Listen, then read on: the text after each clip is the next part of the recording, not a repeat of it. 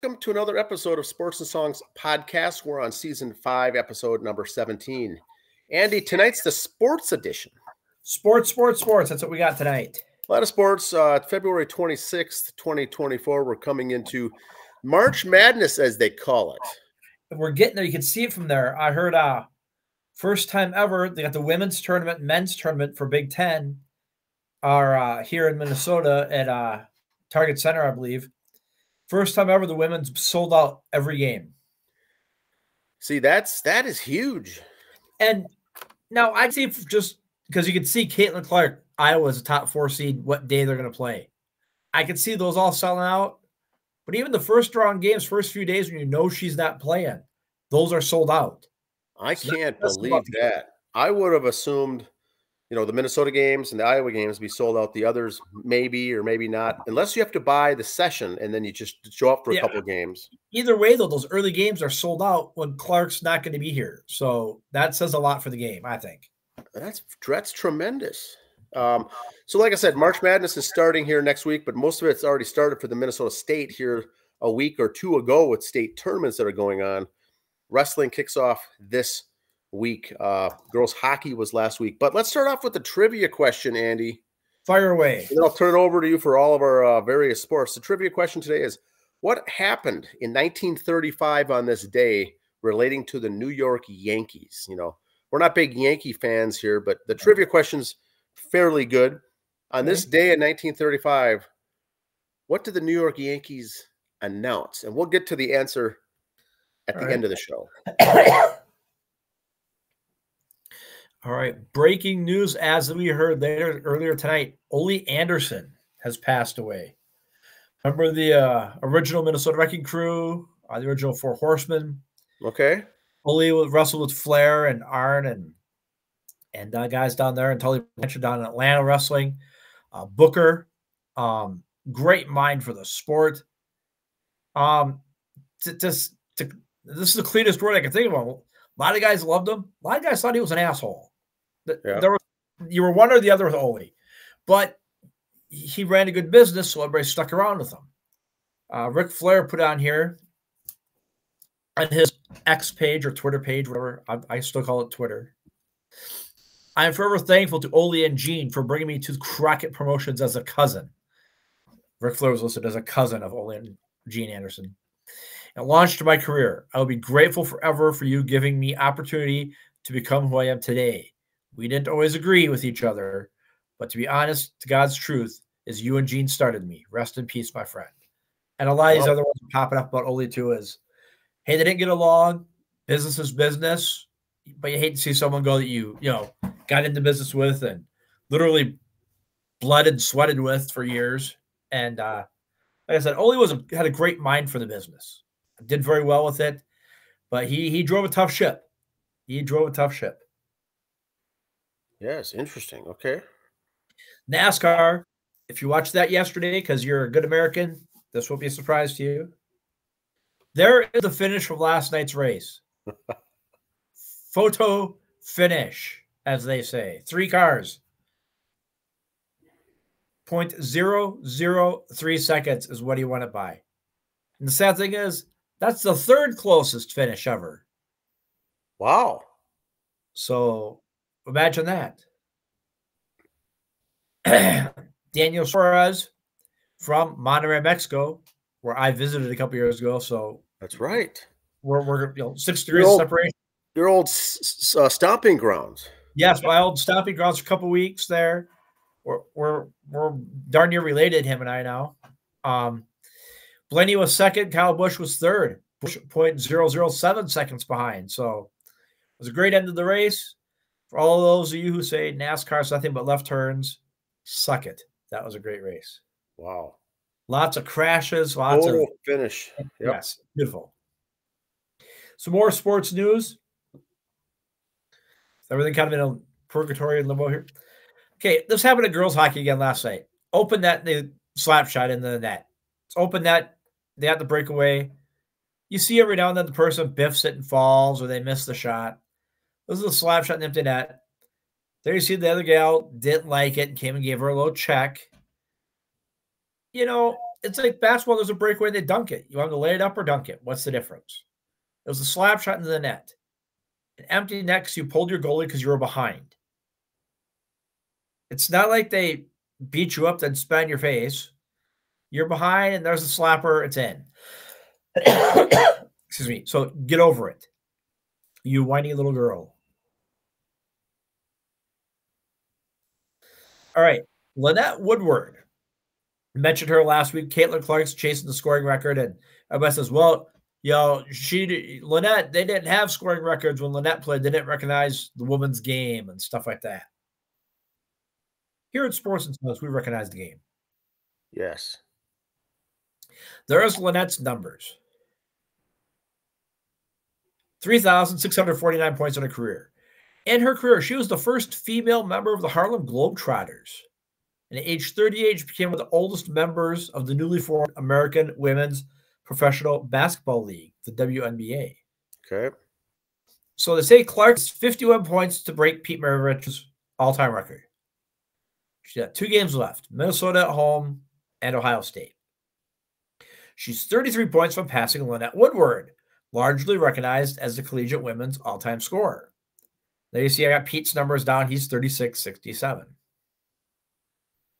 Now, if you look at Maravich's numbers, 36-67, you look at Lynette's numbers there. You don't see a three-point percentage for Lynette because they didn't have it then. Yep. Pete Maravich didn't have a three-point line then.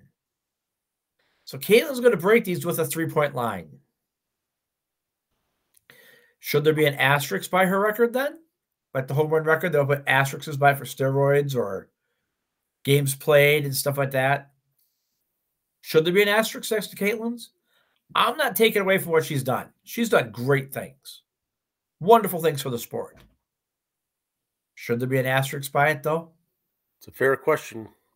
Just saying. Not saying, but saying. Like you said, if you've heard the show the last couple of years, excuse me, we love our Caitlin Clark, but business. Yeah, and like you say, Maravich didn't do anything wrong. Woodard didn't do anything wrong, and Caitlin Clark didn't do anything wrong. It's just different time, and there was different rules, different scoring. So it is what it is. Phenomenal for all three.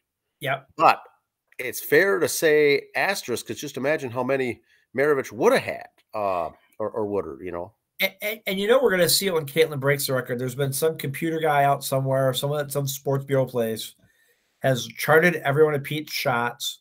And if there was a three-point line, how many would he have had? Oh, yes. I'm sure some analytics guru came up with it. Yeah.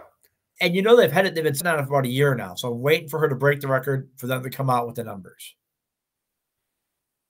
Yeah. Oswaldo's tried to figure it out here, but he fell asleep watching one of the games. And of course. It wasn't a pretty sight. Okay, I actually saw this interview the other day watching a Mets spring training game. Ben put it on his Twitter page. Francisco Alvarez does a live TV interview in English after once being too afraid to order his own dinner in English for fear of messing it up. So he's gotten comfortable enough with his English. Yes, it's a spring training game. It's an interview. Was it broken English? Sure. I knew what he was saying all the time. He was relaxed. And, I'm not ripping on the other players who have to have a translator there, but I think it just kind of shows his dedication that not only is he working on becoming a great catcher, he said in this interview, he wants to learn to call a better game. He's working on his hitting. Oh, by the way, I'm going to try to learn another language at the time. As much as we say baseball is a universal sport or international sport, he's probably going to get along with more, and I'm not trying to be racist when I say this. He'll probably get along with more pitchers speaking only Spanish than speaking only English. But sure. Be about the 50-50. So him getting a better grip on English can only help his game. Yeah, it can only help everybody involved. I'm sure he got along with, could speak to at least half the pitchers in just Spanish, which is fine. I've heard a lot of other players say because of playing winter ball and other balls, they've kind of learned at least Spanish terms in baseball so they can talk to other players or they'll learn just the baseball terms in English to talk. Like I've said before, the story of a Japanese pitcher when he came up. They asked the catcher, they said, how do you guys communicate? Because he doesn't know English.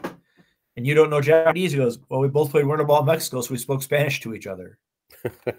You know, that's what you got to do to get by in sports. So, but good for him for learning the language and trying to be a better communicator for everybody. Yeah, very good.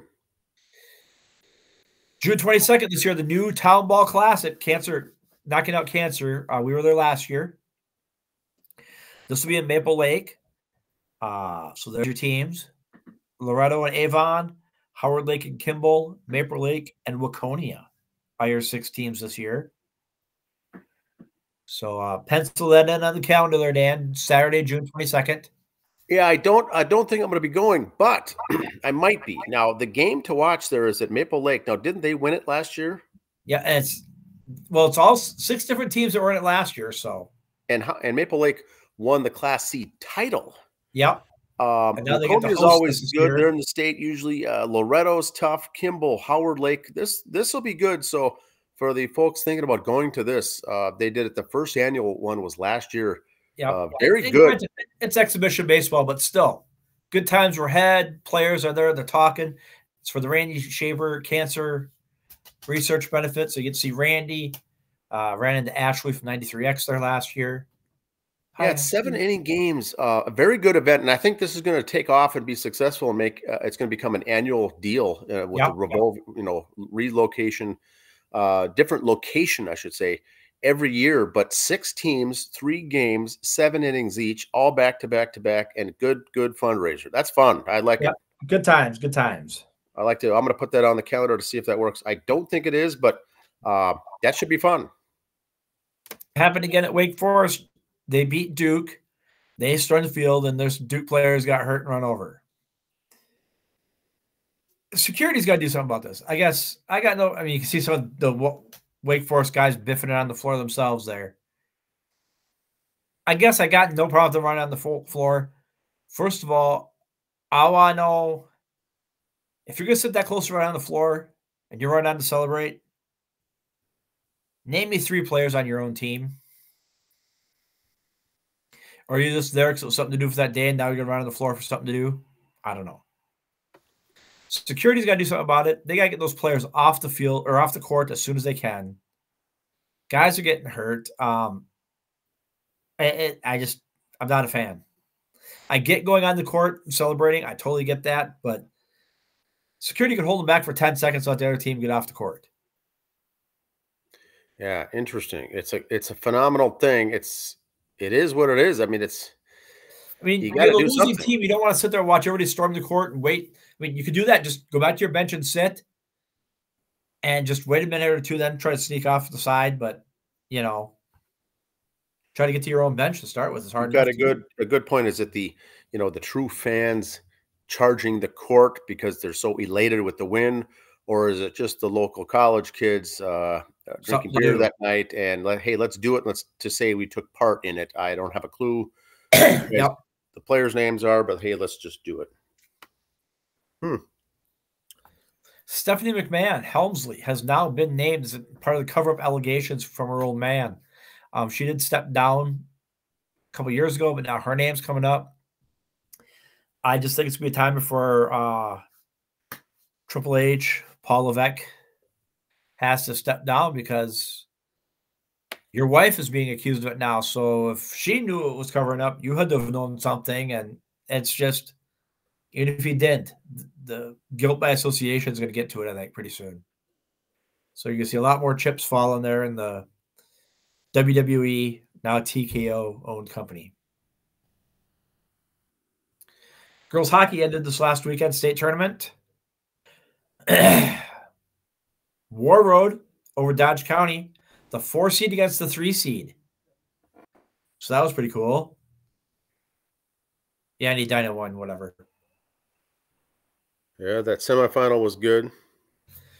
So like I said, coming up, wrestling and swimming and diving.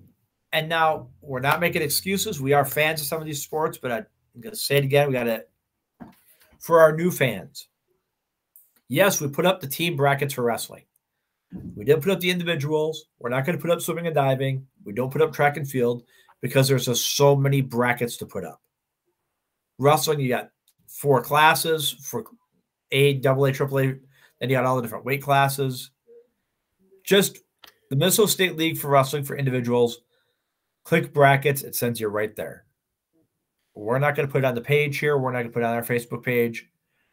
We'll put the links to it, but we're not going to show the charts. It's just too huge. Fair enough.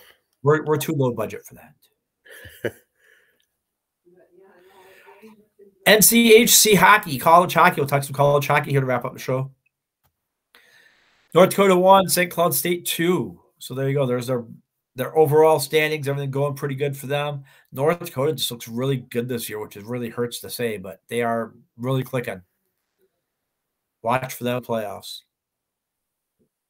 CCHA. The Beavs are in first place, Dan. Wow. Minnesota State Mavericks, or as we used to call it, Mankato. Michigan Tech. And the Tommies are up there. Those are your top 4 right now with 1 weekend to go. Tommies and Michigan Tech. The Beavs are hosting Michigan or Minnesota State. So 1 and 2 kind of battling out there that last one. That kind of worked out good for the schedule makers. There's a week off, then we hit the playoffs. So should be fun times. Should be fun times. Starting there in hockey, like I said, 1 and 2 for Beavs and Minnesota State. And then we'll go after that. Northern Sun, little baseball. Beavs 0-4, 0-8 overall. But hey, it's baseball, so who cares? I'd still go watch them. St. Cloud State 4-0 in conference, 6-7 overall. But Concordia 2-0, 5-0 overall. Wayne State's got a good team. So watch them more. And softball, no conference games, but it looks like everybody's doing well overall, except for Southwest Minnesota, Crookston, and Wayne State. Thanks for playing. And now Dan's favorite part of the show. Yes. We talked about this. We had meetings with it. We've talked to our lawyers about this. We try not to get into politics on the show. Here we go. The Florida Panthers revealed their Black History Night jerseys. I am not opposed to this. I am not in favor of this. My point on this is the NHL said no to Pride Night jerseys, no to Pride Night stick tape, no to Pride Night stuff. But they're going to say yes to this. Quit talking out of both sides of your mouth. I don't care if you do one or if you do none. I don't have a horse in the race. But if you're going to do Pride Night jerseys or not do Pride Night jerseys, be consistent. I'm not saying one cause is better than the other. I'm not saying one's worse than the other. I'm not saying, well, you did Black History and you do Pride Night, you better do Pink for Cancer and you better do this for that and that for that. I'm not saying that either. But if you're going to shut out one group and allow another in, without sounding like my grandma, shame on you, NHL. Yeah, it's a tough, it's a tough thing, but you have to have consistency. And these are two big groups that are always always out in the front for their organizations, which I respect totally. The LGBTQ and the Black History people. I have so much respect for them for at least going out there, losing their fight a lot of times on stuff like this, but they keep fighting. Very proud of them. The other thing is, I think, was it NHL that they had the practice or the warm-up jerseys? Yeah, it wasn't. They couldn't even do warm-up jerseys for Pride Night. Oh, they couldn't. Okay. They couldn't even do that. They couldn't put rainbow tape on their sticks, but they're going to let this happen for this. So yep. So this is for actual game one night. I mean, like I said, the only thing I had against the NHL with the Pride Night is if they would have just done it over a course of a week instead of it being over a 3-month period. Like this is Pride Week. Every team's going to have their home game and have their stuff. That's an issue I had with it. But that's just because I'm lazy and can't remember things very well. If they're going to let the Panthers do this, then you got to let them do the Pride Night. But that's it would be interesting. Well, let's put it this way, Andy. Here's another concept: Okay. Let's say winter sports is, hockey and NBA, Yep. NHL. Let's say Christmas rolls around and some team announces we're going to go with a Christmas theme jersey. Right. And some teams are going to go with, Hanukkah or a Kwanzaa. And some are going to say we're not going to do any. Well, you're going to run into the same.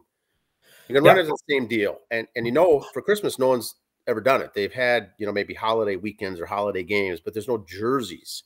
And so Mother's Day, Father's Day, you see something with that in baseball because those holidays happen during their season. But when it's a social cause kind of a thing, it's tough because you got to you should promote it for all the teams or none of the teams or all the causes or none of the causes. Yep. And maybe, they have off-season meetings when the board and the ownership meets and they could discuss, hey, which one are we going to do this year? We'll focus on, this cause and nothing else. And the next year we'll cover this cause and nothing else. Or we're either going to do them all or do none or have however they want to do it for practice warmups, but we're going to call it out for the game. So it's one of those consistent thing. I think is what you're getting at is a consistency. You either got to vote yes or no. You can't say one group no and say one group yes. It seems common sense, right? Yes, you would think. And if you notice, if you watch NHL games now, they do certain camera angles and they can change the advertising on the boards when you watch on TV. Yes. Then it says all Quick Trip all around the boards. The different camera angle, you see what the actual real advertising is. Okay, so for those certain camera angles, advertise your Black History Month, advertise your LGBTQ, advertise strikeout cancer, advertise, whatever, spade and neuter your pet, whatever cause you want to put on there. Yeah. That. If you don't want it to be in the studio, you want the TV company to do it, great. Put a little banner on the boards for it. Like they do at Target Field, they got end racism. They could even have the halftime sponsored by this, or the intermissions for the hockey. This cause is the highlight or the focus of this intermission. They want to do something on the field or on the ice or on the court during the game, and I think the logo makers have a stake in it. The jerseys, they're selling more jerseys. It's another thing to buy. It's a good point though, but I agree. Yeah. We're not for it or against it. We're just saying you have to be at least consistent in what you're doing. Yep. Like I said, I'm very, very, I guess, proud of the two groups for stick to it and always trying and everything else. God bless you. Go for it. Because a lot of the groups I support don't do that. So maybe I'm a little jealous that they do it. I guess I don't know, but good luck to you on your fight. It's a good point, and it's a valid argument. I think, right? Yep. Not for or against it, but just what is it? You can't have it both ways. You can't talk out of both sides of your mouth. Now, speaking of March Madness coming up, Andy, we normally don't follow the NBA or the Timberwolves, right? Not that much with the NHL or the Wild. What I'm going to do, I'm gonna post a little bit more of some Minnesota Timberwolves stuff as they're getting closer to clinching playoffs, the seedings, those kinds of things, because they're going to be in the next win they get is they're going to be starting to break the top 10 in most wins in their ever career history season. They've only been around 35 seasons, which is a long time. Yep. But they're creeping up there. They're having a good year. I've been posting. I posted a thing last time on Facebook, some of the standings, but it's going to be fun to watch. Now we're going down the stretch. There's only 25 games left in the season, but that'll be it. I don't really follow the NBA that much or the NHL, but the Wolves, this might be a kind of a lightning in a bottle here with this team this year. So it could be fun to watch. Football, the NFL draft is in April. The UFL and spring football starts in March. And so there's nothing really coming up here at the end of April. End of February and into the beginning of March. I think next month we'll follow a little bit of the spring football if needed, but for the next 4 weeks, there's not going to be much to cover on those sports. Now, I have one thing for football to throw out there. Yes, go ahead. I read Charlie Walters today. Charlie Walters, St. Paul Pioneer Press reporter, for those of you who don't know, said the Vikings are listening to Justin Jefferson trade offers. Not saying he's up available, but they're going to listen. You got to listen. So I got talking to a guy at work who's a big Viking guy. I says to Sean, I said, hear me out on this before you go for my throat. Consider the teams I'm talking about and the money they got, how they're willing to do it. You trade Justin Jefferson to the Cowboys for Trey Lance. Then you take Kirk Cousins and trade him to whatever team you need to get a draft pick to get Marvin Harrison Jr. So next year you got Harrison Jr. and Trey Lance.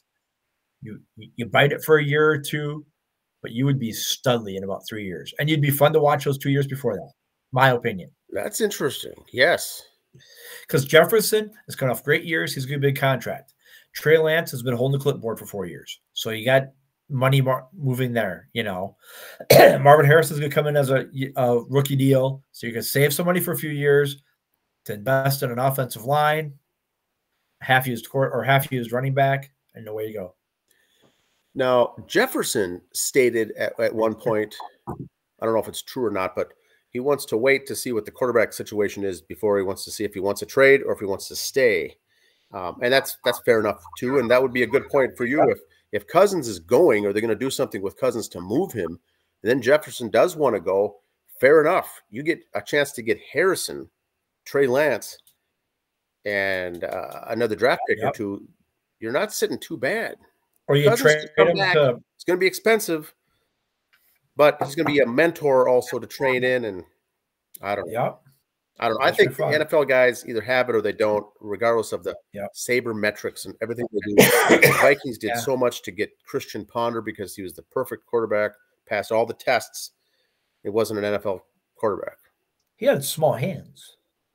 Remember that was a big thing for quarterbacks. Look at the hands. But now, good thing about Christian Ponder, his wife, Sam Ponder, with ESPN. That's right. So, congratulations, Christian. Congrats. But yeah, you can do all the scouting work that you want. I think when it comes to the NFL, guys either have it or they don't. Yeah. You know, that's why you play the games. That's why you play the game. You can't invest so much in just all the mathematics and the statistics and the sabermetrics. All right, the Twins made a trade today. We'll cover more next week, but the season's just about starting for they have 2 or 3 games under the belt for the spring training. They traded to get what I think is going to be a 4th outfielder for the Twins. Yep.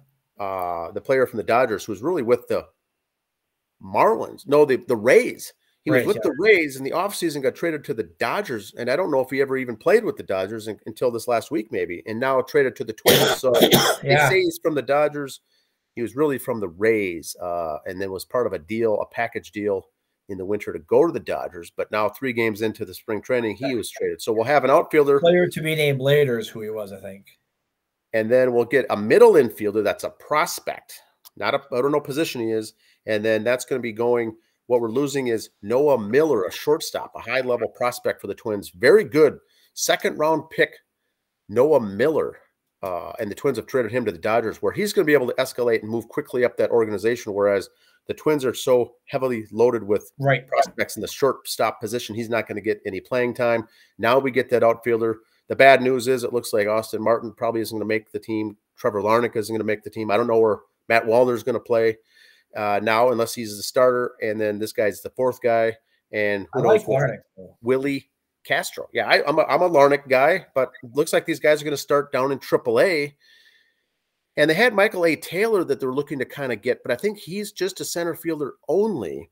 I thought they got rid of him already. Dodgers is a center fielder that could back up Buxton, but also plays the corner spot, so he can fill in all over. Yeah, so, and the Mets are in that situation too. They got a lot of guys at short that can come up, but you got Lindor. So do you start moving guys to 3rd and 2nd? Do you make them trade bait? What do you do? Yeah, it's a good problem to have. Noah Miller is a great draft pick and a great player, and he won the Gold Glove in minor leagues last year for one of our farm system teams. So he will be good. But when you draft that many shortstops and they're all that good, we still got Brooks Lee coming up. Noah in another organization, I think, is going to be a good fit for him. He'll be able to escalate up quickly, and we're not going to have to find another spot for him in the organization. The guy in the Mets organization right now, Jet Williams, is doing very well, very impressive. I like the name. Jet Williams. Shortstop, So he would put A and AA, so they either got to move him to second or the outfield. But he's just a little, his name fits him. He's a little fire plug. I watched him play. He doesn't, if you didn't have names on the jerseys, just all out there in white t-shirts, the last guy you think is Jet Williams is Jet Williams. He does not look like a Jet Williams. Yes. He looks more like whatever, anybody else, Joe Blow. He doesn't look like Jet Williams. So now, I'm not sure what draft pick Noah Miller was. Maybe he was second, but I know who was second for sure. Twins are playing the Yankees today, and guess who the catcher was for the Yankees? Ben Rortved. Twins drafted him second, a second-round draft pick, and traded him to the Yankees. Remember that year the Twins had all these catchers? So they got rid of Mitch Garver, they got rid of Ben Rortved, and then they kept Ryan Jeffers. So Rortved's still with the Yankees. Went 2 for 2, I believe, today playing against the Twins. So he's a former Twin. He's the second-round draft pick. I'm not sure when Miller was, but he's also very high. That's it. I think it's a good deal. And then the outfielder that we got, I believe that he's a $10 million salary type of a guy in that range. Okay. And the deal is that the trade wasn't as balanced, so the Dodgers are going to eat half of his salary. I'm okay with that. So it's another deal like the other trade that we got. I think we're going to get a $10 million outfielder and pay $5 million this year for him. And I think this is the only year we've got him for. I don't know how long in years he is. He's only 29 years old. Dodgers got everyone else, so they're sitting good. They're too deep at a lot of positions that are very good players. The Dodgers are going to pay one of our infielders more than they're paying Ohtani this year. Yes, look at that. So it'll be fun to watch. Twins, like I said, in full force. We'll do that coming up here in the next couple of weeks. We'll really focus on Major League Baseball, also college baseball and amateur baseball coming up. We've got a trivia answer, Andy. Yes. Fire away. What happened on this day in 1935? February 26th in 1935. What did the New York Yankees announce?